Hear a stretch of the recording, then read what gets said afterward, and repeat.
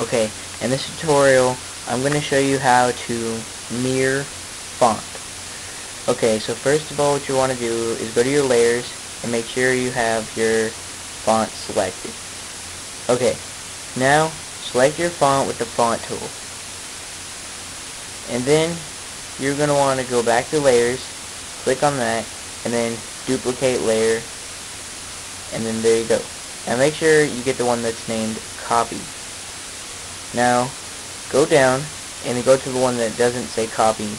Click on it and then click on it with the tool, and then take the top bar and then drag it all the way down below. Here, this will make it turn upside down. You can put it together however you want. Now to make it look like a real mirror image, you're going to want to select this and take the opacity down. This gives it the clean mirror effect. Now, then you want to go to edit, then go to free transform, and then edit, transform, and then skew.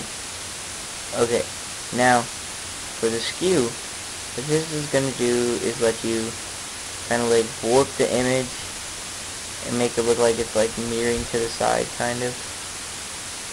So, free transform, just drag it, and just mess around with these settings, and you'll find some cool tricks. I mean, I really haven't found all the tricks with it or anything.